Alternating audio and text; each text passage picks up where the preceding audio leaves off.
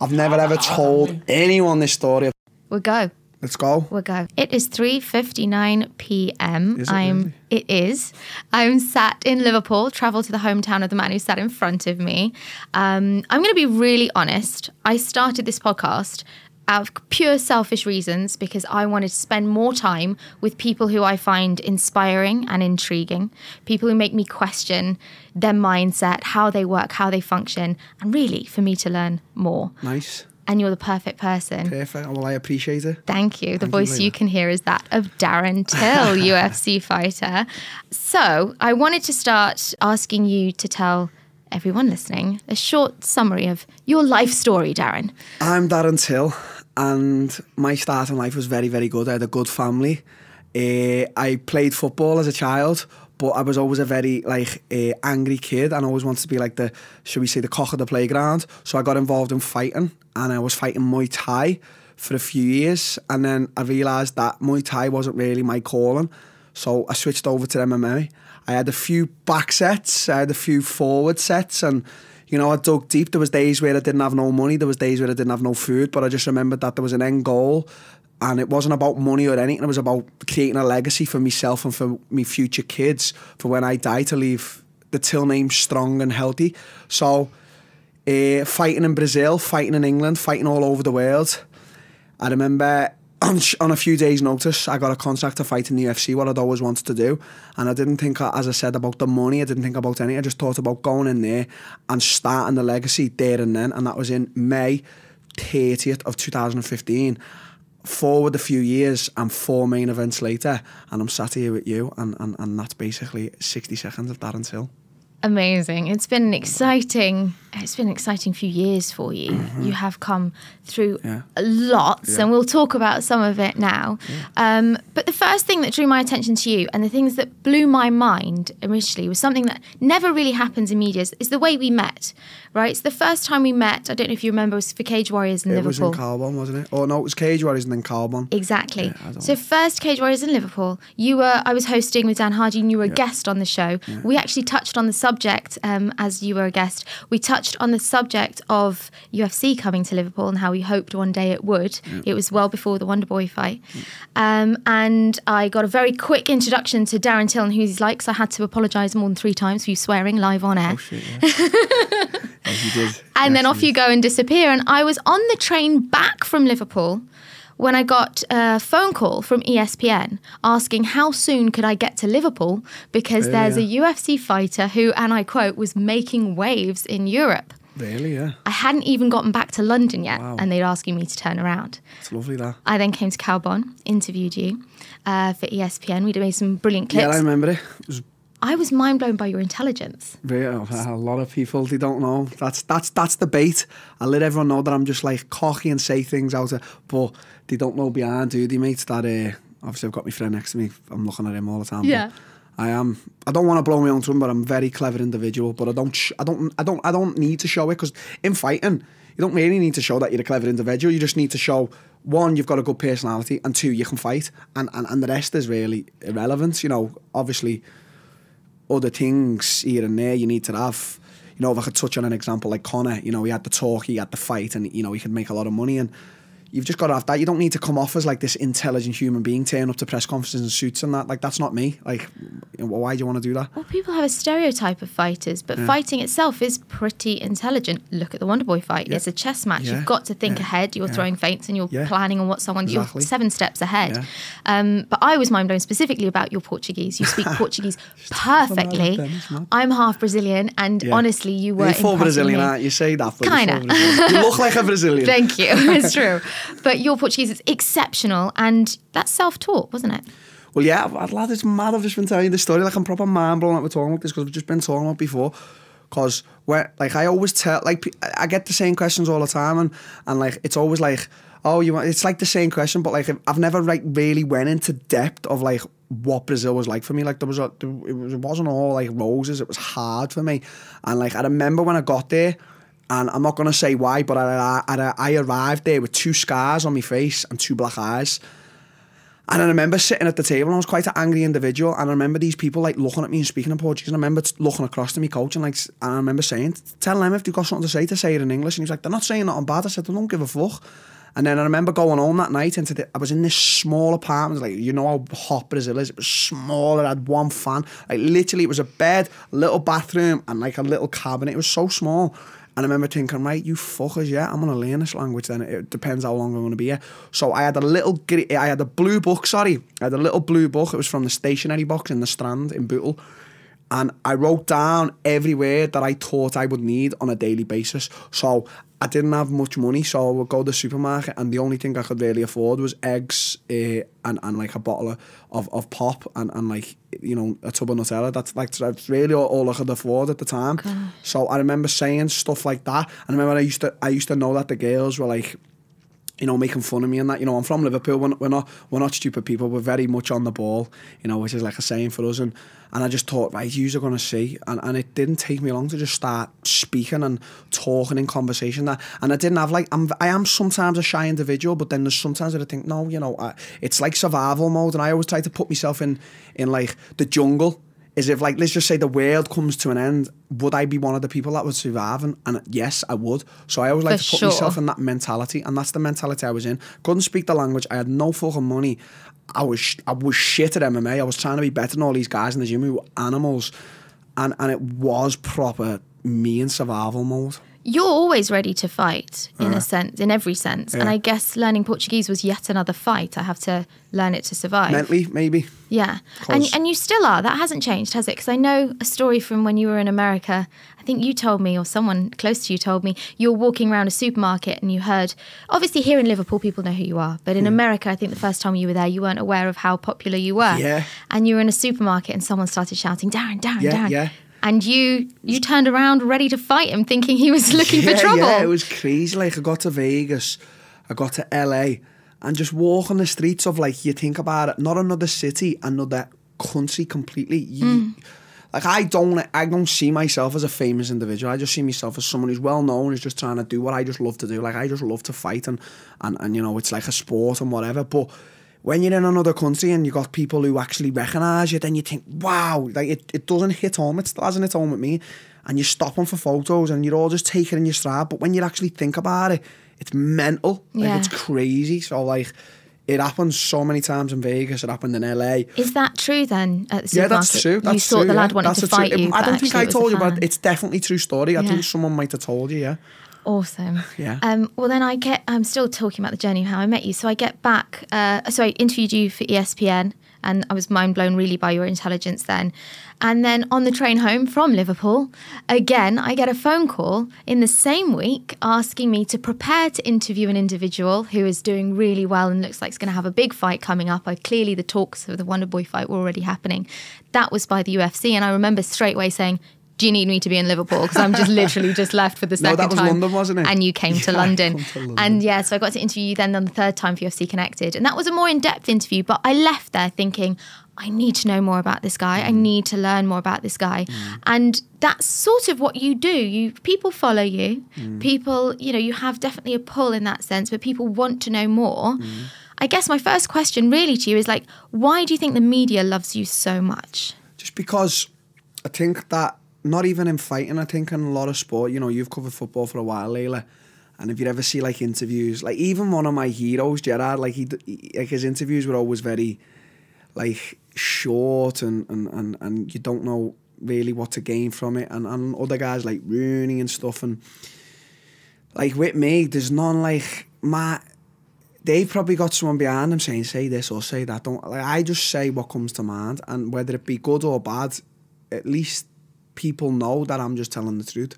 Like, I just tell the truth, and I don't like hold back. There's no like bullshit with me. Like, if I don't like it, I'll say, and if I do like it, well, you're gonna know about it. So every interview I don't give a lot away, but I give an honest interview, and I'm just like, I'm one of them. Like, if you just want to say all these people who follow me and the fans, whatever, I'm one of them. Like, I act the way they act. Like on social media, I'm not like... You're not trying to please anyone and follow any rules, right? So if someone says fuck me, I'm going to say fuck you. Do you know what I mean? Fair enough. If someone... puts me down about my fight that I lost, I'm going to put them down in another way. And people might say, well, you shouldn't do that. Well, why shouldn't I? Like the other day was funny because some guy messaged on Instagram to me, and like I love having a bit of banter and beef back and forth, and he said something like it was I can't remember what he said. He's like, you got beep, ha, whatever, and I just said something back to him, something about, I can't remember what I said back to him. This girl, I think I said something about his mum or something. Yeah, for sure. You probably swore and said something about his mum. Yeah, for sure. Or it was girlfriend, and this girl who wasn't his girlfriend messaged me and was like, yeah, you big paragraph. I didn't even read that. I thought, wow, you've got no time. You've got too much time on your hands. And she was like, you shouldn't be doing that. And I was like, listen. And I just said to her, it's a dog-eat-dog world. Like, if someone's going to go and fucking call me out on something, try and put me down in a low level in my life, I'll put you down just as bad. Like, I can do it. Don't prod the gorilla. Yeah, so... Like if you don't want it, as I say, I've got like a saying, it's a dog-eat-dog world. So if you want to be like that with me, I'll be like that with you. So I sat down and thought to myself, what is it about Darren that I find so intriguing? What is it about Darren that I want to learn from? Why do I want to spend more time? And each interview we had with you, I wanted to know more. It was never long enough. And sometimes the questions are given to us and we don't get to ask what we want to ask. And yeah, so I kind of left there kind of unsatisfied and wanting to know more. And there were two things that I think you've suffered with and nailed, in that sense, that two things that you know well and that you could help a lot of people with and could teach a lot of people with, and two things that I look to you to inspire me with. They're both confidence and fear. Yeah. And they're two things you've it's like the opposite ends of the complete spectrum, juxtaposition. Yeah, complete opposite ends. I don't know if they complement each other for you or what it is, but I've broken them into two sections. I want to talk to you about each. Cool. Which do you want to do first? Fear. You want to talk about fear first? Fear first, yeah. I'm getting into this now. What have I put on my notes first? I knew he'd say that. Do you know why I know he'd say that? Because he's confident. And he wants the hardest thing first. He wants to fight. Right? Hey, Layla, I'm learning. Me. No, you're not learning. You're impressive. Wow. I knew he'd say fear because he wants to fight. He's going to choose the hardest. I was saying, literally just saying, 20 minutes before we got here, I was saying like I liked, and my girlfriend says this a lot, I like to feel down in the dumps or like to feel like I'm down so I can build myself back up. I don't like to feel like I've got it all or whatever. I like to feel like I've got fuck all, because with that mentality comes, it's like animal inside you. Think, I've got fucking nothing here. They're not taking that from me. You perform under pressure. Yeah, that's what it is. Yeah. Example again, Conor performs under pressure, you know. All these, it's definitely, it's true that what you've done there with that fear first. Let's start with fear then. Start with fear. I find it really refreshing and powerful how you talk about fear, how you've been open about how scared you are pre-fight. Now, I watch you and you don't look remotely bloody scared. Let's talk about that Wonder Boy fight and the moments beforehand. So you're in a room where you're warming up, you've got a TV screen, you can generally see people, the actual TV show, people walking in, your opponent walking in. You then have the moments where you get your hands wrapped. You have like 5 TVs as well, so you can't miss what's going on.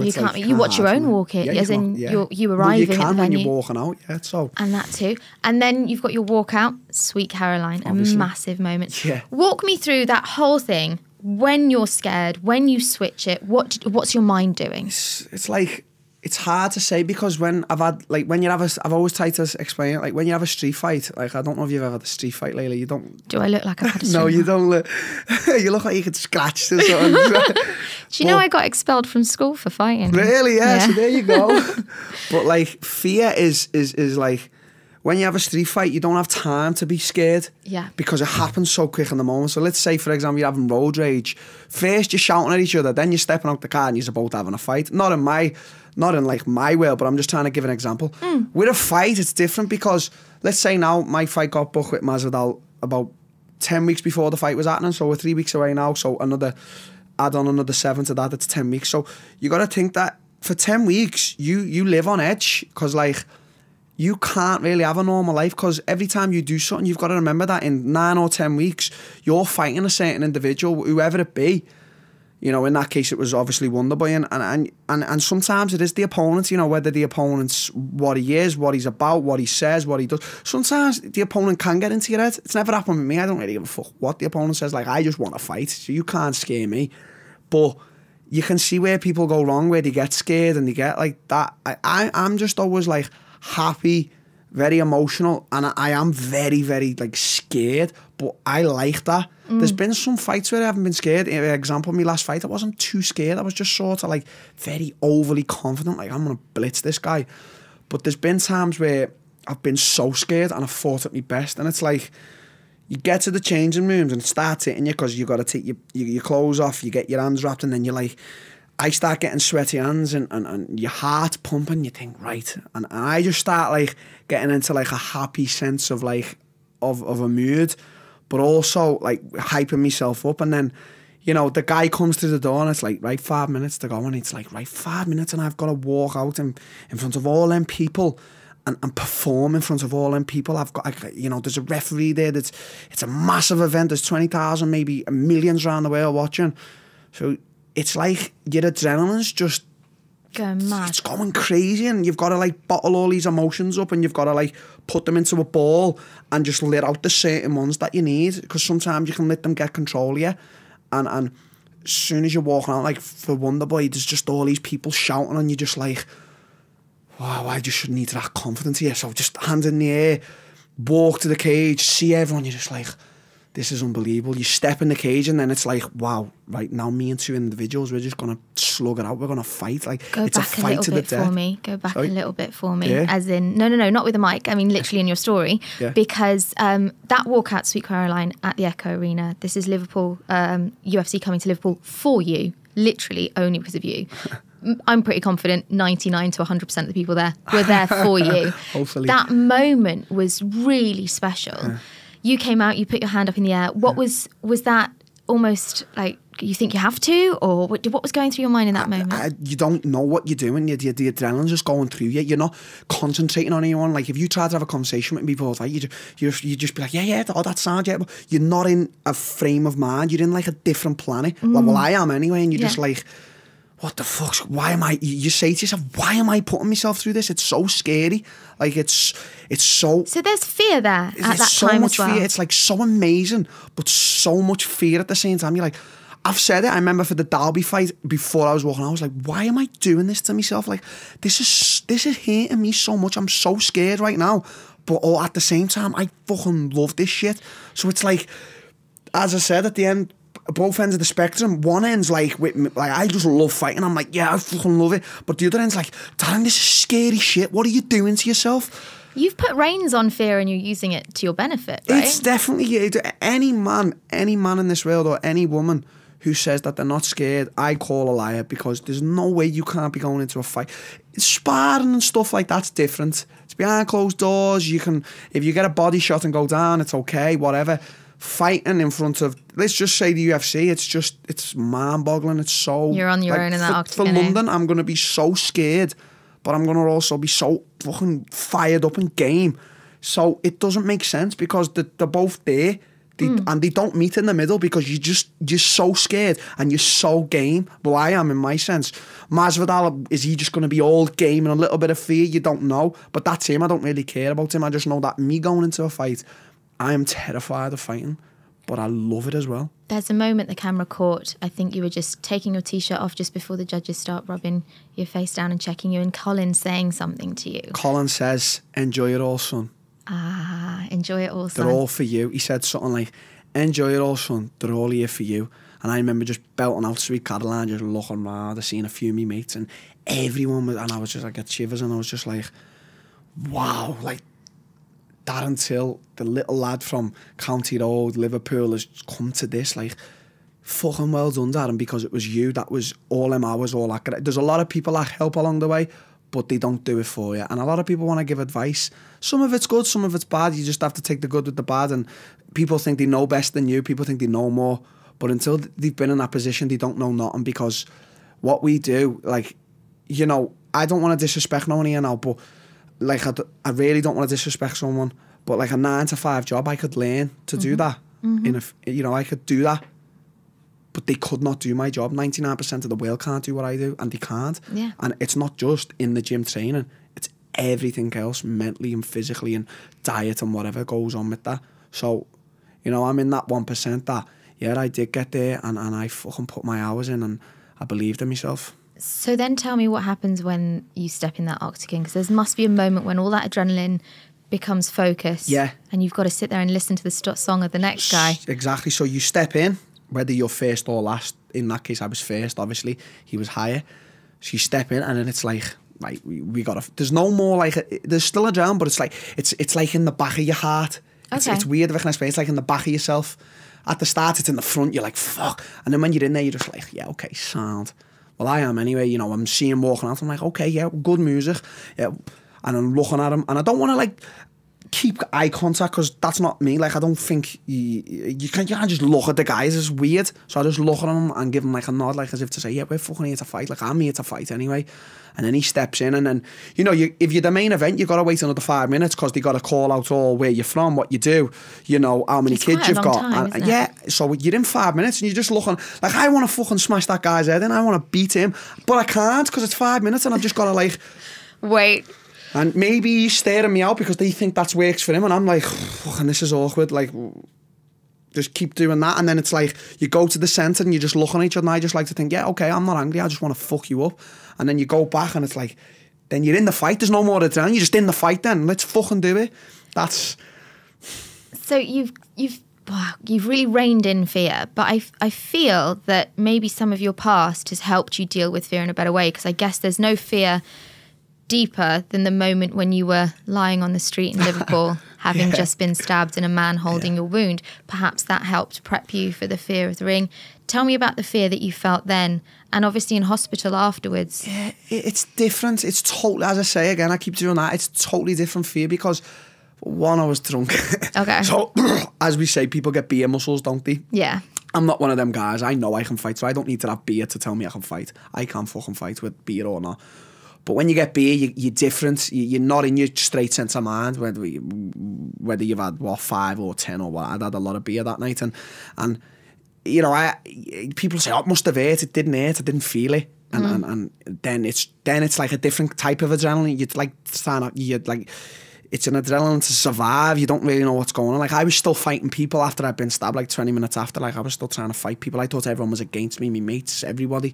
Wow. And then it's sort of like a big come down. It's like, you know, to explain, a big drug and then you have a big come down and then you're just outside and I'm just thinking, like, accepting. I'm just like, well, this is my time to die. Okay, let's just accept it. And that's what I did do there and then. Like, I was just genuinely thought you were going to die? Yeah, I just genuinely thought, like, I'd lost that much blood and I was like in that much of like a coma, and I was like, I wasn't really straight-headed.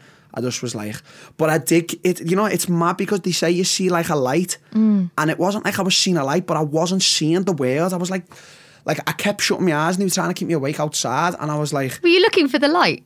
No, I weren't. But I felt like... Not a light, but I felt something. Like, I feel like I have had near close death because... Yeah.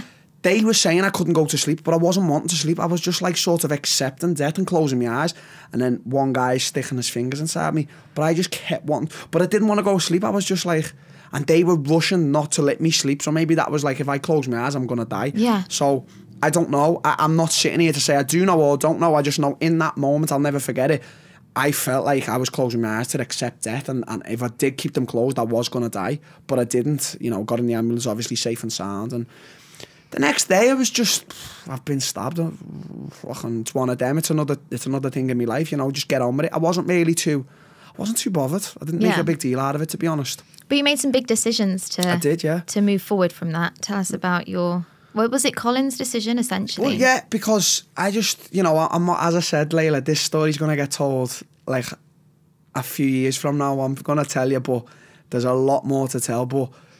You know, at that point in my life, I didn't have proper guidance. I had Colin, but I was still like sort of a street kid. Yeah. And I just went to the gym and was just like, Colin, you know, I said, what do I do in that? And he was like, you know, I said, I was looking on getting revenge. I was looking on just still doing what I was doing. I was angry. I was sad. Of course, yeah. And he was just like, Darren, forget everything. And I was like... Maybe it's a blessing in disguise that it's happened. And he was like, go to Brazil. So, you know, I just went to Brazil. I believed and trusted my coach that much that I just thought, I'll just listen to what you say to me and I'll do it. And then I went. Fear's been a big thing for you in different ways as well. in different elements? Because I hear often that you like to be feared. Yeah. Why? Because not in like a bully sense. Like I just want people to look at me and say that. I want people to look, and this is not the truth. I want people to look and say that kid's not clever. That kid's not academically smart, but he's a fucking animal. Like I'd rather that title than any other title. Is that to have them underestimate you almost? No, if there's one thing I want people to know about me on this earth is that I'm a fucking animal. Like I don't know how I can explain it any better. Like I want to be the hardest person ever. Do you know why? I don't know. It's maybe it is like that sense of being in like a fucking world that's been blown up and it's all survival mode. And yeah. For me to know that I'll survive more than any of them because I am very smart and I'm an animal. It's almost a tribal mindset, isn't it? Trying to be a pure human and ready and people might say, oh, this guy, but I want people to look at me and not be scared or feel disrespected by me. I want people to think, he is a fucking animal. Yeah. Don't mess with him. Well, I can confirm they do. Not many. I do. There's some people in my gym who'd have something to say, but that's the mentality, like, and if I can keep that mentality going forward, I think it's a good mentality. People might not agree, but for me it works. How much of that mentality comes from Colin? We're talking about Colin Heron, your coach, a massively underestimated coach, a brilliant, I don't know, maybe because he likes to keep out of the... Doesn't say nothing. You wouldn't get him in here, Layla, I wouldn't, you see, he likes to be quiet, but he's feared. He's scary. I'm scared of him. Oh, Layla, I'll tell you about fear. Like, you know, this grown man sitting next to me. I know, like, I'll be truthful, I know a lot of hard people in this world, harder than myself, and they fear the ground Colin walks on. And so do I. Like, listen, any guy steps forward to me wanting to fight, I'm not scared of any man. I really am. Inside the cage or out, just to clarify, like, I'm not. I am scared of Colin, like, I am. And I would never disrespect him, and I would never dare even think I could fight him. And it's not a case of because he's my coach, it's because he is absolutely a fucking machine. Like, he would kill you in an instant. So, like, you know. So do you find that fear, maybe it's like partly respect and inspiring? Well, yeah, he drills it into you as well. Like, he's drilled it into me to, like, you know, if you get people coming in the gym sometimes, you'd be like, you know, not in a bad way, but like, make sure you fucking beat them up. Like, let them know what Team Carbon is. And that's how it should be. That's why our gym is feared the way it is. You know, you get some coaches who find fame and glory and the add-on. Like, Colin could have done it with me. Like, you know how much attention we've had these past few years. He could have been out there doing interviews and whatever, but he hasn't. He just doesn't give a fuck. He just wants to train animals and have his little gym, and he doesn't care about. He doesn't have value for money. He's not bothered. You know, he's wearing the same trackie for 10 years. You know, I'm the guy who buys the trainees for him. Like, that's the truth. Yeah, that's the whole truth. And there's other coaches who just, you know, they run with it. I'm not saying that's a bad thing, but Colin's not like that. Yeah. For me, Colin's real. And Colin knows I'm fucking real. What has Colin taught you about fear? That it's good, and it's also good to be feared. Like, and I'd say this, Layla, for people who are listening as well, not in a bad way. Like, don't be thinking I'm a piece of shit or something. Like, to be feared, like, that's what I do. I don't sit behind a desk, you know, typing things in. I'm not in a car place fixing cars. I'm a fucking fighter, so I want you to fear me, otherwise I wouldn't be doing it. But I think you'd be surprised how much that relates to everyone, because a lot of people fight to be liked. Exactly. And the idea of giving up on that and just being like, actually, I don't give a shit if someone doesn't like me. I've never give a shit, Layla. Like, I've got my friends who I know who are true to me, and I've got friends that I know aren't true to me. Not like in that sense, but I've got people who are around your circle who, you know, just, you know, they're your friend, but, you know, I know who's with me, and I know who does like me. And if you don't like me, I don't really give a fuck if you like me or not. Like, I'm not gonna lose sleep as long as I've got my 2 daughters and people around me, friends and family who like me. But I just couldn't give a shit what you say online. You aren't gonna hurt my feelings. Just let that be known. So, you know, that's why I say things I say, because I'm not sitting there thinking I want to be like. But it also works in reversal, because people see that and they are drawn to it. They think, I fucking like this guy because he doesn't give a fuck. Exactly. So they get inspiration from it. But then you get a guy who's fake as fuck, and it's all scripted, and they hate him because they can see right through his bullshit. So as much as I don't give a fuck, it works for me, because people are drawn to that and they get inspiration from that, which is what I want. Do you feel like you always have to be that? No, I am who I am. As I said, I'll turn up to this interview, Layla, and I'll give you an honest interview. Yeah. For your viewers, whether they like it or not, whether they give the thumbs up or the thumbs down, it still doesn't change my life in any way. Obviously, I want people to want to watch me fight in that, because, you know, at the end of the day, I'm still getting paid as well, and I want that. But as long as I know at the end of all this that I was true to me and I stuck by myself, and as I said, there's always people who'll try and give you advice who know better than you, and I didn't let them people like manipulate me in any way. I'll know that at the end of it all, at least I stayed true to myself, and I think that's what's very important. Now, you just mentioned your 2 daughters, and I'm glad you did, because I was a bit scared to ask you something about them. And you mentioned it, and you told me not to be fearless, so I'm going to do it. You got some front on you. You're a dad, and you've had a few things misconstrued in the media in the past, as you know. But one thing you talk about is how you've sacrificed family in order to put your fighting first. I'm a mum, and one of the things I fear is missing out. Yeah, well, that's my big thing right now. Yeah. I'm missing out on a real big part of my one of my daughter's lives in Brazil. And no matter what no one thinks, they don't know the whole truth. Like I'm here right now. If I didn't leave Brazil at the time I left, I wouldn't be sitting here with you now, because it would have been a different path. And I had to sacrifice everything to continue with what I'm doing now. And I even had to sacrifice her. Now, she's going to be 5 in March 12th. I'm glad I remember the birthday. It's March 12th, so she's going to be 5 soon. And look, I've missed out a lot. Like, I went to visit her last year, but it was for 2 weeks. Yeah. And then the last time I lived with her, it was a long time ago. You know, when me and her mother split up. I was taking her to and from school, having the weekends with her and good quality time. But right now I'm missing out on it all. But I know why I'm missing out on it. It's not like I've come to Liverpool, back to my home place, to just fuck about and dick about. I'm being very clever. I'm still working at what I want.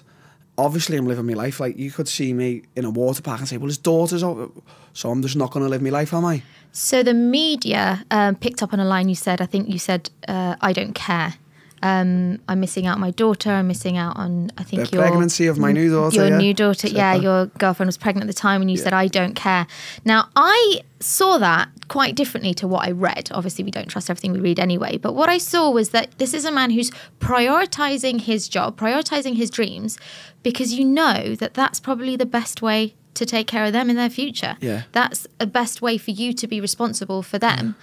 Because what would life be without MMA? What would you do without it? And how could you help in that sense? Well, I can tell you now, Layla, if I didn't have MMA, I wouldn't be in no office job. Like, I would truthfully be on the streets doing another thing that's not very legal. And I know that because of the place I come from, and I'll say that openly, because that like, is the only thing I probably could do. I don't know anything else. I've never had a job. I've never wanted to have a job. My job's fighting. I am a fighter. So if I don't make it in fighting, if I don't succeed on my path, like, at the end of it all, Layla, if I become 35 and if I haven't got no money, but I've done it the way I wanted to, well, then that's just how it is. But I want to fucking continue with this. So if that means sacrificing birthdays and some years with you know, my daughter and me present, then that's just how it has to be. It's not like I'm a guy who has a business and who just has got no time completely for me family. You know, sometimes you see in films, it's like cliche. Like, I leave the gym in the afternoon, I come and see my daughter, and it'd be the same. Like, when my daughter's definitely going to come and live from Brazil and Liverpool at some point. Oh, is that happening? That's definitely going to happen at some point in her life. That's amazing. Maybe not now, but it will happen. I've got everything, my plans are set in motion. But right now, Layla, it sounds selfish, but it has to be about me. You know, it has to. So am I right in saying that's your way of prioritising your family, making sure they're okay, to be the best dad you could be? You know, my mum, she's a hard worker, and we don't always see eye to eye. We've had a lot of, like, confusion in the past, but she's someone who will benefit from all this work. She will never have to work a day in her life. She will have her own house bought for her, and she can have a little cafe or whatever. She loves to cook. Yeah. And they're as I was saying, like, my friends around me will all benefit. Everyone around me will benefit. It's not like I'm in this to have 50 million for myself. I don't need 50 million. My needs go well before that. Like, everyone around me, if I have 50 million, will benefit, who I know are with me. It's not just for, you know, as I say, my daughters, my mum benefits, my uncle, everyone who I know has helped me along the way, my granddad, they all benefit. So you're not, you know, there's no selfishness there. and you're very aware of what you miss with your kids. Yeah, very. How do you manage to stay strong and put that aside and put that fear of I don't missing think out? about it. I have my moments where I really, really miss my daughter, and then I have my moments where I think, just gotta get on with it. It's not the worst thing in the world. It is bad, but I do have my moments alone where no one knows about. This moment could just spring up on me in 10 minutes, and I'd be like so sad. But then I just have to keep going. Yeah, carry on. And I gave her a great start in life, my daughter. Like in Brazil, as I say, Layla, I didn't have fuck all, but I was out there training and working at the same time. And when I say training, I was training like to be the best in the gym and in the country. And when I got my UFC debut, I beat the number one. I gave her a great start, and now her mother's just an unbelievable mother in Brazil. She's doing everything for her, and that's just the way it is.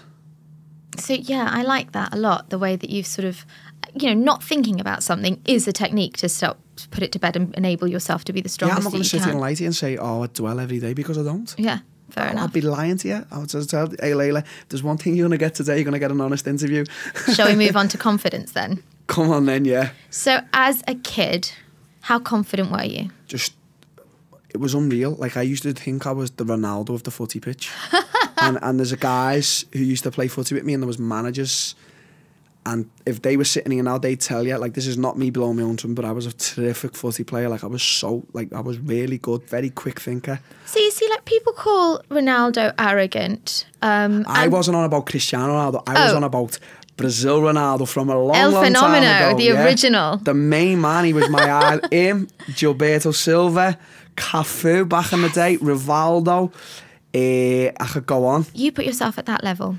When I was a kid, we used to have the PlayStation 1, 1, 2, and it was Pro Evolution Soccer 5, 4, and I'd play it, like, at the time I lived with my dad, and I'd play it every night. We'd play it every night, and I'd go Brazil, and I'd love, like, the Gilberto Silvas, and I'd love the Cafus, because I was a right back, and then I went to right midfield. And then my days of footy, by 13, 14, they were over. Dude, like, they were just over. Were you visualising then? Because Brazil came back to you. Well, yeah, like, this is mad because I'm talking, but I'm not even getting onto the fact, like, so when I was a kid, my heroes were all Brazilian footy players. There was not one, like, obviously Gerrard, but that's a cliche, he's Liverpool.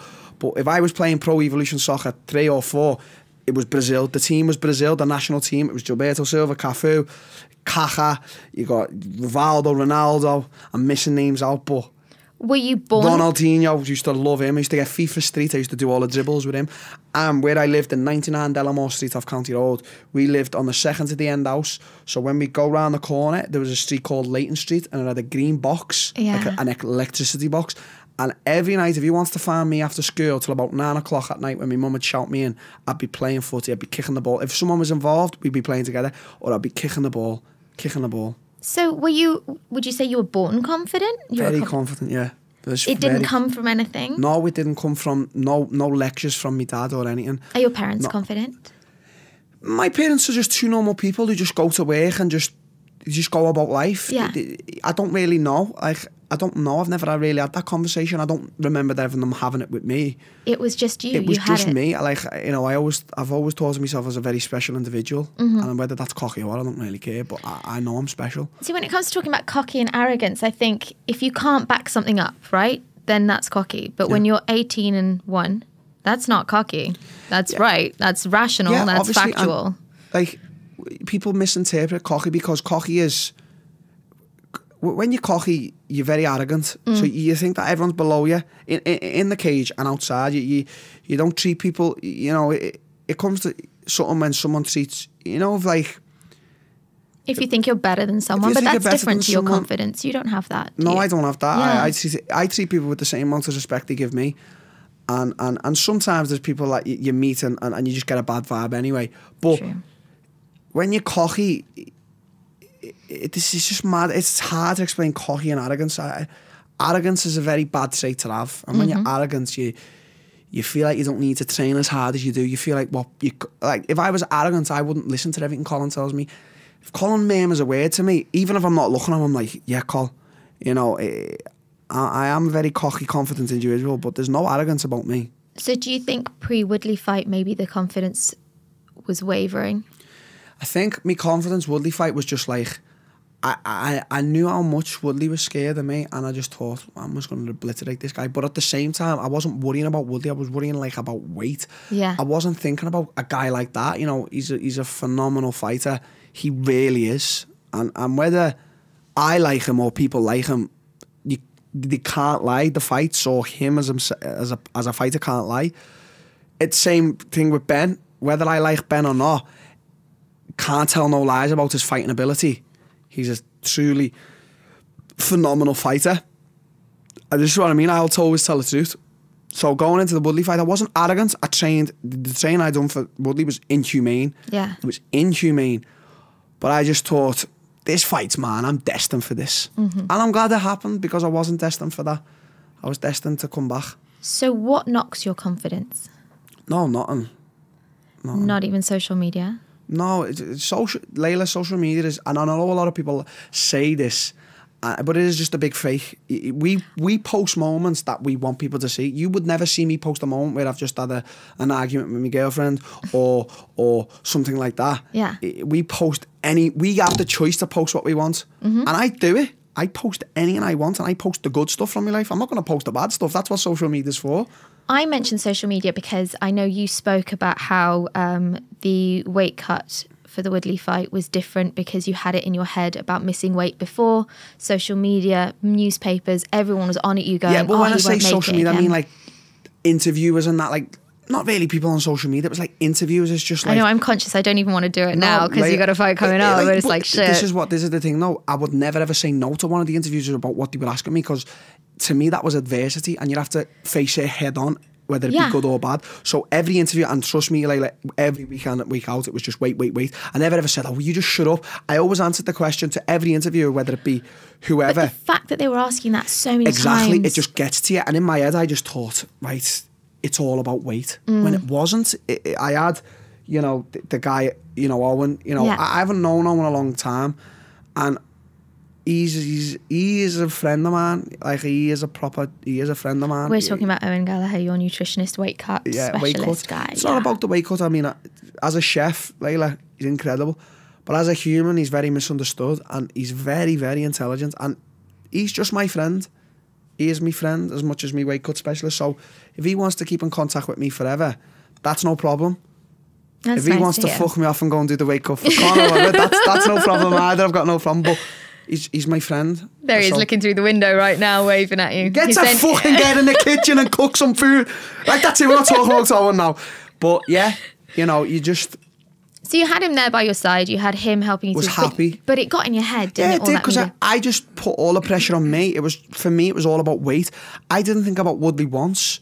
As much as I was drilling and everything with Colin, I just thought about weight. I thought, oh, I've sweated enough today. Yeah. So how do you make sure that doesn't happen again? You've just got to, as I say, Layla, I'm famous for me, you just got to say, fuck it. You can't do that again.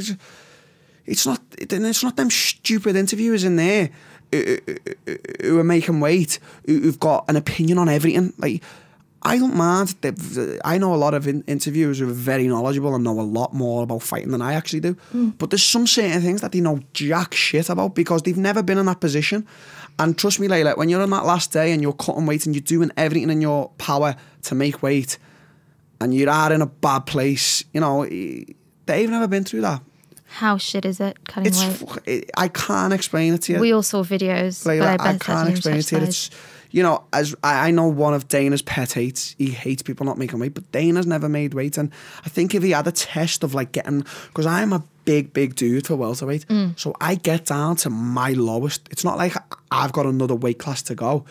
You know, with Conor fighting at lightweight, I know I keep mentioning Conor, but he's a prime example of a lot of things, Layla. You know, as much as people might not like the guy, don't knock the guy. Yeah. You know, a lot of people saying he got beat by Khabib, and we're talking about Conor, but I like to give the example of Khabib and Mayweather. But hang on a minute, he fucking knocked Eddie Alvarez out. He beat Nate on the second fight. He knocked Jose Aldo out. He knocked Chad Mendes out. He went 10 rounds with a world-class boxer, and it was his first boxing match. I don't care if you like him or hate him now. Maybe he has gone a bit cocky and arrogant, and that's okay. But you can't deny what he done. So when he was fighting at lightweight, he still had another weight class to go. I don't have anywhere to go after welterweight. I can't make lightweight unless you've got some, you know, grade A smack in here, Layla, drugs, and I, you know, make lightweight. But that's true. It's true. Everyone through the glass is wetting themselves now. It's true. Yeah? It's true, because I got nowhere to go. So I make sure I get down to my maximum.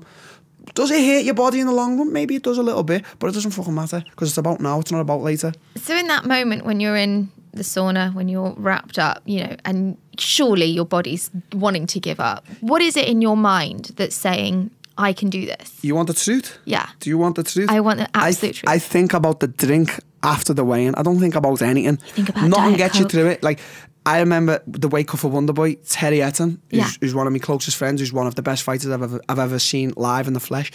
He was doing my head in, because we were in the sun. He was going, just think about the fight. And I just want to say, I don't give a fuck about the fight now. I just want me fucking drink. So you're dreaming about Diet Coke. I remember when I made weight for Derby, I had a hard weight cut. Yeah. I had a very hard weight cut. And I remember being in the sauna on my last legs, and I remember thinking I had a cold. I think it was a berry Gatorade, and the fridge was massive. I remember thinking, Till, just make weight and you can drink that. So then once you've made weight, Layla, it's back to the fight. Well, it's not really. You just think about food and getting back up to your health. Then the day of the fight is about the fight. But when you're making weight, there's no inspiration and I'm going to tell you, there's none of that. You just want your drink. So that's the light at the end of the tunnel. That's you looking at the next step. There's no, it's about the fight. No, it's about getting your fucking drink. Trust me. The other thing I wanted to talk to you about was gratefulness. I see a massive connection, especially with Brazil, between gratefulness and confidence. One of the things is, like, when you're in a really shit situation, not looking at the negatives, but looking at what the positives that you have, being therefore grateful, and that building confidence.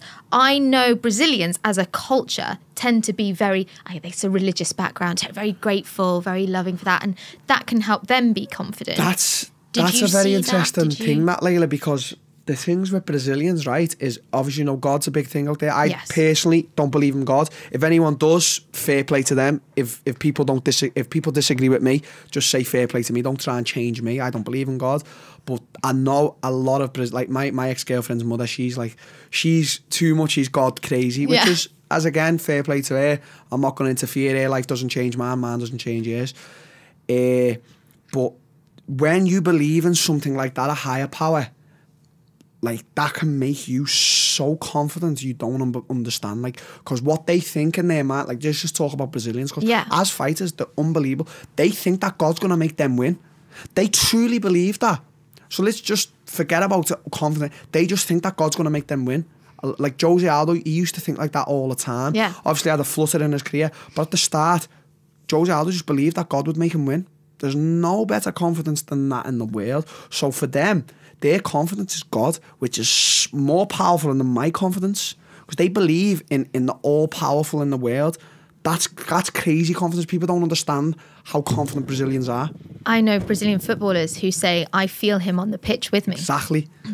And just imagining that would give you confidence. My favourite ever boxer, one of them, top 3, Roy Jones Jr., God mad. He just said that God used to make him win. And that confidence can't be matched. So you don't believe in a higher power, as it were, but you have things you believe in, and Anfield is one of them. Yeah. Right? That's not a higher power, Layla. No, I know. But you believe that there is a place you're going, there's a thing you're doing, there's an aim, and it's so strong. Definitely translates into the same thing, because I know that in the next few years I will be the headliner at Anfield. I know. Don't tell me any different. Don't tell me that the Anfield don't approve it, or the council don't approve it, or there's too much noise in that area. I know it's going to happen. So right now, I don't do anything about it. I just manifest it. So that helps you through, no? That helps me through, yeah. There's my higher power there. Yeah. And it translates, as you said, then people who believe in God is a confidence that can't be matched. Do you compare yourself to people? Me? No. Yeah. I truly, when I'm fighting, think I am the best fighter in the world. I think I am better than everyone. It must be hard in an industry where you're literally ranked. Yeah. And you look at other fighters and you think, I need to climb this ladder or go to him first and da-da-da. You really manage not to compare yourself? I don't think... imagine me just dwelling now for the past few months about, like, comparing myself to Woodley. Yeah. I know I'm better than Woodley. I know that in my heart. Yeah. He beat me. And if we fought 10 times, he might beat me again. But I beat him more than he beat me. And I say that confidently, but not cocky, not arrogantly. As I said, that man won the fight fair and square. He beasted me. He's an unbelievable fighter. But I still believe I'm better than him. Another confident fighter is Masvidal, who you're facing. I felt that from him. You're facing him on the 16th of March in London.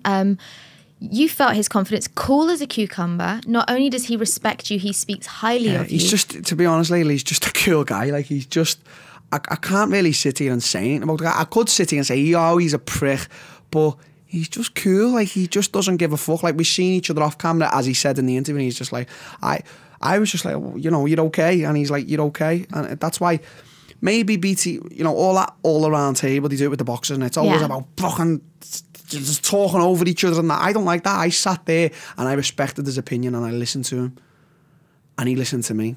And that's respect. That's confidence as well, that's isn't it? Very confidence. Yeah. I guess there's no smack talk also because you knew it wouldn't shake him. But what would shake him? I don't have nothing against him either. That's why I don't smack talk.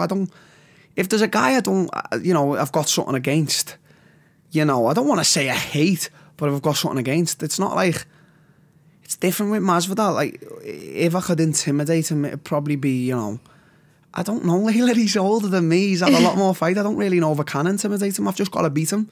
Like, there's some guys I'll say, yeah, I'll intimidate him this way or that way. Like, I knew with Cowboy how to intimidate him.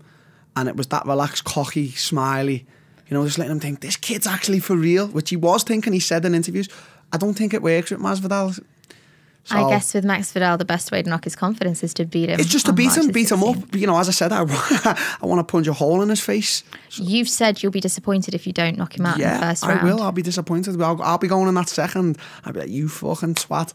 But, you know, it's a fight, Layla. It's a 5-round fight, and we've got to be prepared for that. We've got to be prepared to shed blood. I know you're a man who visualises, and visualising is really important to you. I don't doubt you've woken up every morning thinking about Masvidal and gone to bed thinking about how it's going down. As I told you, like, when you wake up and you think, oh, what am I having for breakfast? He's been thinking about food, of course. Fuck Masvidal. You're just thinking about food. Layla, right now in this weight cut series, it's not about Masvidal, it's not about the win. It's about, oh, make this weight and you can have something nice to eat. Okay, so I'm going to ask you then two things instead of one. I wanted to end on you telling me how you visualise the first round. Yeah. But then maybe you also tell me what you visualise for lunch. Okay. I've just had lunch. What was it like? It looked, honestly, so I'll tell you about the visualise first, and I'll tell you about lunch. I just visualise, you know, all my skills being put into play. Like, what I work with Colin, what I know Colin works with me is terrific. Like, he's got a game plan, he's got something he wants me to do. When I do it, I follow it. You know, I don't miss my classes, I put me rounds in, and I don't, you know, I'm not a lazy person in the gym. I really do train hard. There's stuff, you know, sometimes, you know, you might miss a sit-up or two or whatever, and I shouldn't be saying that, but it's truth. And every fighter does it. I don't care what you say. Even the great Muhammad Ali probably done it. But I'm no slouch. I put me rounds in, I put me graft in, I do me sit-ups and me press-ups, and I really work hard. So I visualise, you know, everything coming together in the fight and hopefully working. And as I say, if it doesn't work, you know, be prepared for 5 rounds, be prepared for a ground fight. We're prepared. It's MMA, Layla. It's not stand-up fight. And then, you know, I wake up every morning and I have a plan for the day. I think, right, if I do me run now, there's a chef, when he does me a big drink. It's like a BCA drink, Amino. It's lovely. He puts ice in it and that, and I truly love it. And then I love the surprises I get when I go home for food. So I never ask him what's for food. Oh, you Sometimes want to be I'll surprised. say, like, can I have a curry and that? But I love the surprise. So, like, today I got home and there was a fruit bowl there, and there was a plate of, like, guacamole with, like, this hot chicken. Like, he's making Thailand chicken or something. It was lovely. It was nice. Food's a big inspiration for you.